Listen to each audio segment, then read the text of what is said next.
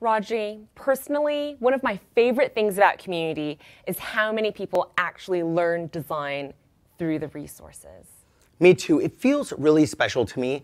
I remember when I learned this in a research session that so many people actually just dissect those files. This isn't just flat photos. It's real files, layers, and people can dissect them and learn from that content, which is why I'm so stoked for the next category, Community's favorite educational resource for Figma.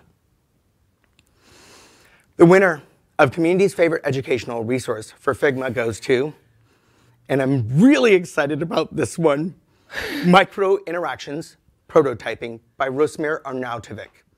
This is a file that has small micro interaction samples of what Figma can do. It's an incredible learning resource, and if you haven't seen, check out all of 𝗵𝗃𝗀's content. So many great learning resources that he's caught up with interactive components and variants and things like that.